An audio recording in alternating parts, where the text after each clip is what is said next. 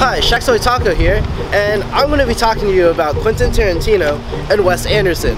Now, Quentin Tarantino, he's more of the gory type. He's has a strong voice that makes it as an audience really like latch on to every single thing that's happening. You can't sleep during his movies, or else you'll miss probably the most important scenes. But I'll get into that. And Wes Anderson now. Wes Anderson, he's more of the goofy type, more independent, and yeah, every time that he films a movie, it's more like Sundance and just, you know that it's his film by his vibrant colors. We'll get into that more too. Do these look like colleges to you? This one's a college. This one's actually a high school, Saban High School in California. That's where Quentin Tarantino not really graduated from, but he dropped out his junior year.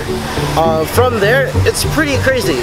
He attended acting classes to pretty much gain the knowledge that he needed to become an actor and filmmaker at that point.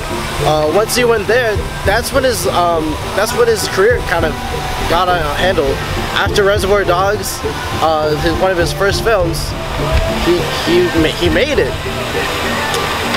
This is University of Texas at Austin. This is where Wes Anderson went to school, and he actually graduated there with a major in philosophy. And that's a pretty hard class. So while he was at Texas, he met future collaborators Owen and his brother, Owen Wilson, and his brother Luke Wilson.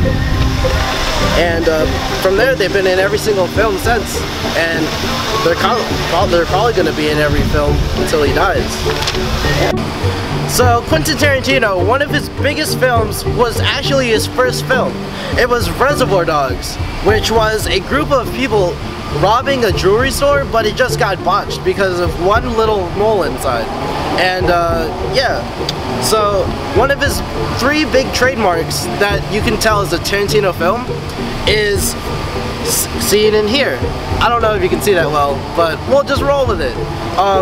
So he has three guys in this picture, and they all have guns. During the scene, they're cursing immensely, and there's a lot of blood, just blood everywhere. And that's how you know it's a Tarantino film. Just like in this scene, where I have my hand up, we all aim at each other, and then bang! Alright, so what we have here is Wes Anderson's film, my favorite film, The Grand Budapest Hotel. And his 3 trademarks are basically symmetry, as you can see in this picture, and there's constant motion, and also all of his characters talk really fast and they never say one of the words, so yeah, there. And yeah, that's basically their 3 trademarks for each director. That's the breakdown of Wes Anderson versus Quentin Tarantino. Good night, Virginia Beach.